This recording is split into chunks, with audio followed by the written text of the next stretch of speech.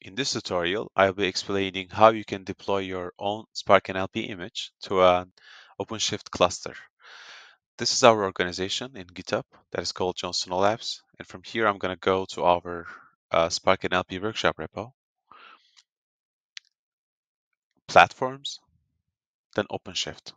Instructions are written by me and I am going to follow them step by step. So the first thing I need to do is cloning this repo. And after cloning, I need to add my license keys in the required fields. Otherwise, I may not be able to install the library. After doing it, I'm pushing it to my own GitHub account. That is my own private repo. First thing I need to do is I need to use OpenShift CLI so that I can log in and use the OC commands. So I already logged in and I'm not going to do it here. So I'm starting with using my private repo that I created, and I also created a source secret here. I'll just explain it how you can do that. I'm running this command.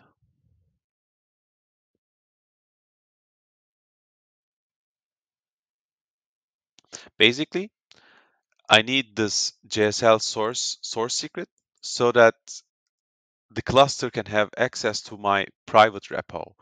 And to do this, we need to come the UI of OpenShift. Then from on the left hand side, there's the secret parts, the secrets here. From here, create, then source secret.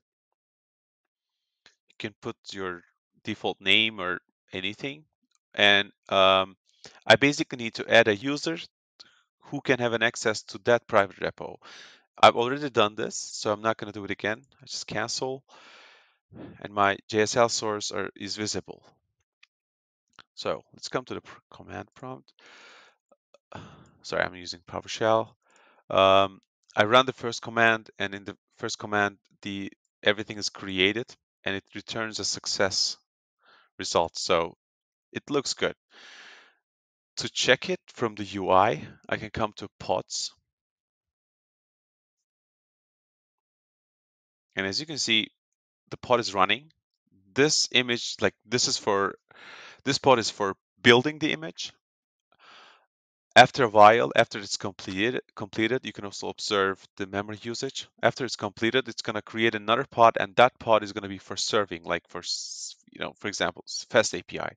I'm clicking on the pod, I'm coming to the logs, and in the logs, I can installing the libraries, and as you can see, creating the conda environment, and I can also check the events. So the only thing, I mean, from now, like right now, everything looks good. I need to wait for a while so that it completes building. So the build is done, and there's another container appearing, and this is for serving. So we basically exposed a port. This container is running and serving through that port. Now we can apply some tests to see if it's working properly or not. So we get this output earlier, and now we need to expose it. Copy this.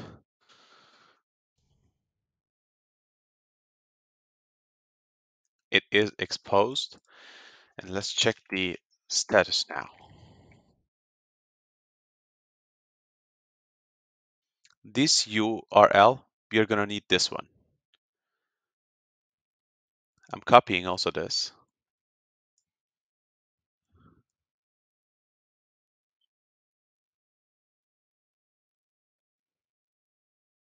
And I'm gonna use the curl command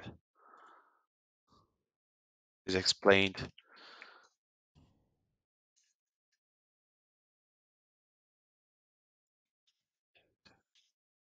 Copying this URL, and I'm gonna type Spark because this is some of the functions I wrote.